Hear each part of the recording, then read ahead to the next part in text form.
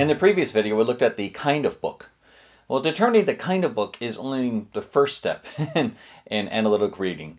The next part is determining what the book is about and determining the steps that the author takes. Well, this is summarized in the rules of analytical reading. By following these rules and following them quickly using inspectional reading, you can estimate a book before a thorough reading.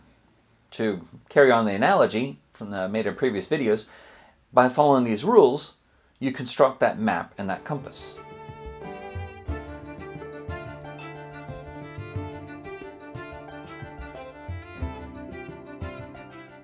Recall that in the last chapter we saw the first rule of analytic reading. You should skim to find out the kind of book you are reading. Rule 2 states that one should summarize what the book is about in a sentence or in as few sentences as possible. Rule 3 states that one should outline the major parts of the book, ordering them to what the book is about. And Rule 4 states that one should define the problem the author is trying to solve and the author's proposed solution. Well, it's easy to dismiss these rules as obvious and to think you already do so. And it's easy to dismiss them and think they're obvious, but without really following them. To give yourself a test, you may merely ask yourself how often you understand a book, meaning that you understand what the author is trying to do and a good idea of how the author is trying to do it merely by skimming. In other words, the book is not a mystery. You should be able to produce a snapshot of the book in about 5 minutes, tops. If you're not getting a snapshot of the book in about 5 minutes, you don't understand these rules.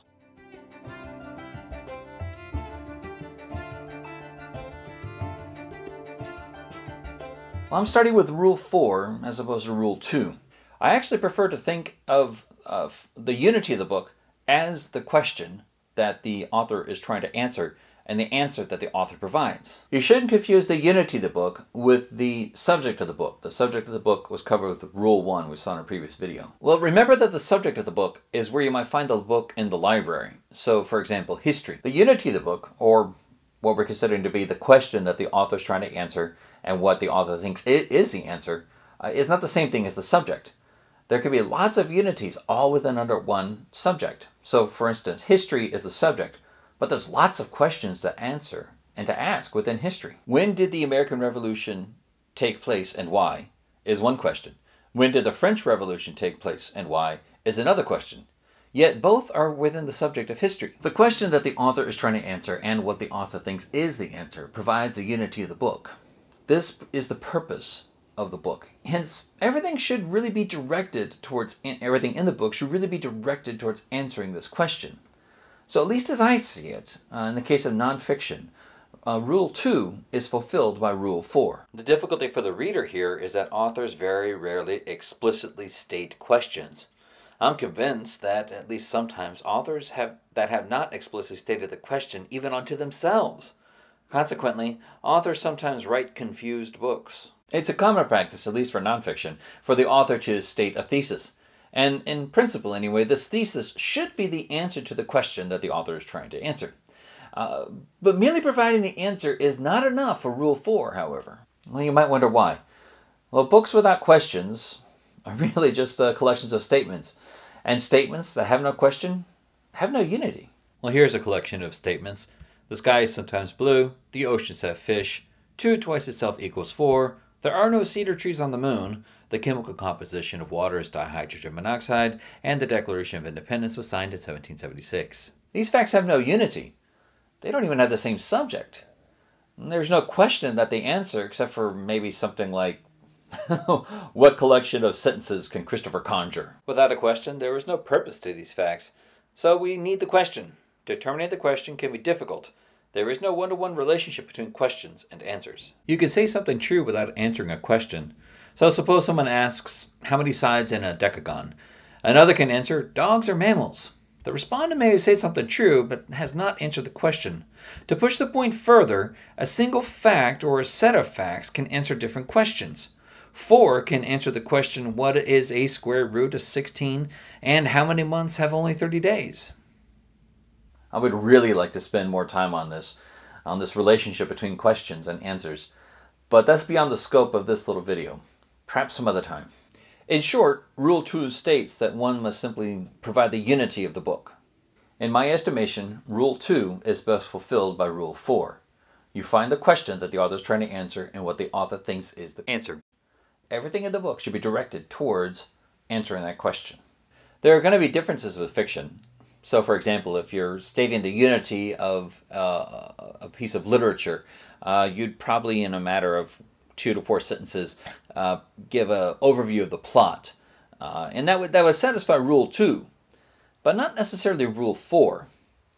But since my specialty is philosophy and not literature, I'm going to let those experts talk about literature.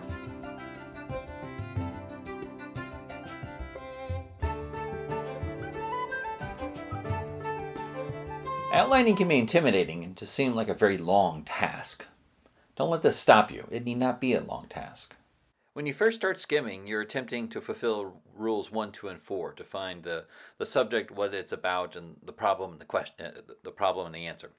But this is skimming over the whole book. To fulfill Rule 3, you skim with a more narrow focus. You start skimming broadly to find the steps, and then you skim within those steps to find the details. Well, this can be confusing. Maybe I can help explain. You don't have to know what the author is doing in order to know what the author thinks he or she is doing or what the author claims he or she is doing. You merely have to report what the author claims at this point. You can later read carefully to understand exactly what the author is doing. So, suppose an author is trying to demonstrate that Kant's transcendental idealism heavily influenced Bertrand Russell's The Problems of Philosophy. You could simply write down both the question and the answer in your notes. The outline is how the author attempts to answer this question. Suppose that the author claims that he or she will demonstrate this through analogous conclusions between Kant and Russell. So, while skimming, the reader finds the list of conclusions that are analogous between Kant and Russell. And then the reader need not understand transcendental idealism at this point, nor understand all of Russell's theory. The reader need not understand the various conclusions. All the reader needs to understand is that the author thinks this is what the author is doing. With these rules, you found the subject of the book, the problem the author intends to solve, the solution the author provides, and you even have figured out the steps for that solution. Keep in mind, this is all through inspectional reading. Now, inspectional reading might be cursory, but these are also great steps in comprehension. When you fulfill these rules, before you go through a thorough reading, you'll know where you're going. You will have constructed that compass. That's the unity of the book. You'll also know how the author gets there. That's the outline. All that's left is to simply walk the path. The chapters following this one attempt to demystify these steps as well.